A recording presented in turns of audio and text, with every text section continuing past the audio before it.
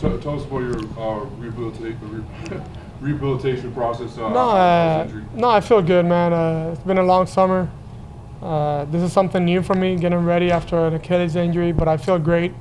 A lot of patience. The staff here, the Mavericks, I stayed here the whole summer just for that, and I had a baby boy, so we stayed here in the summer, and it's a lot of rehab, a lot of patience, but I feel good. I'm ready to go, and I'm just taking one day at a time. You're one of many people in the last couple of years that has had that type of injury. What is Kevin having to uphill battle since you just went through that, Kevin Durant? Yeah, he'll be fine. You know, he's gonna have a good group of work around him. He works hard, I know that. So he's gotta be patient. You gotta take it one day at a time. You gotta eat good. You gotta take care of your health better than you've done it before. And just be patient. I think the most I be patient, stay positive. And with this injury, the good thing it has is you feel better every week. You see how you keep improving, so that's going to help. And then what are your thoughts about, I know Carmelo and Jamal Crawford are still unsigned. What are your thoughts about what those guys could give to a team moving forward? Well, just you know, this experience. You know, guys that could score the ball. They've done it in the best levels.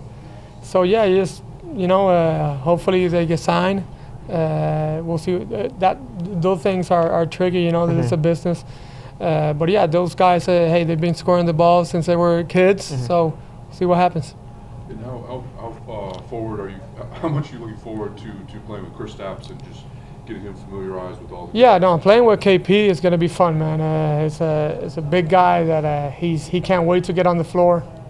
He's going to create all the attention for himself, so that's going to make guys like me our job a little bit easier. So it's going to be a lot of fun having him back there on defense too, you know, blocking shots, getting rebounds, and having a big guy that can roll, dunk, and shoot threes and dribble the ball. It's going to be fun. And then Luka in year two, obviously, you know, everyone knows about him now. There's no more surprises. What do you think he needs to do to just take the next step? Well, I think he knows. Luka's a smart guy.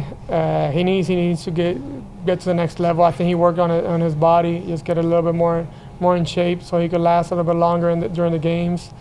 But yeah, just keep improving on what he does, just do it even better, and he'll be fine. Last one for you. With Dirk leaving, you are now, you know, I believe the oldest guy. Yeah. You're the veteran.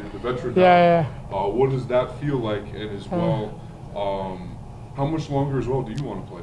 Well, I feel like a kid. I still love this game. I'm still having the time of my life. It's fun. But yeah, definitely I'm the oldest, the more experienced. I got to talk more. I got to help the young guys a little bit more. Without Dirk, it's definitely going to feel weird. And yeah, I want to keep playing. Just, you know, I can still help the team. I still feel good. So a couple more years and we'll see how it goes. Yep. Thank you.